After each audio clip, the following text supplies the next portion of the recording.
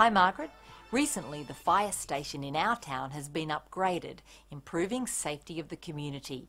Is this likely to improve values within our own community?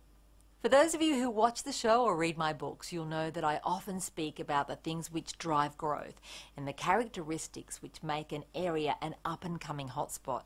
When you think about what's a hotspot, I guess it really comes down to which areas will have their property grow in value. It's the growth in value of a property which improves your net worth and makes your retirement years a little easier for you.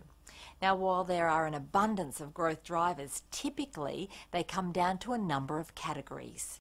Factors affecting supply, such as population growth and housing shortages. Factors affecting the affluence of the area, such as low unemployment and growing median household income. And factors which improve lifestyle and make the area more desirable to live in, such as transport infrastructure and service provision. I'm often asked about single improvements to an area, such as a new hospital, a marina development, or, as Nigel has advised about Neville, a new fire station. Fire stations, police departments, etc. all make up the basics of an area, which will ensure that it won't go backward, but don't of themselves improve the value and enhance the prospects of living in an area to a sufficient degree to then cause growth to occur.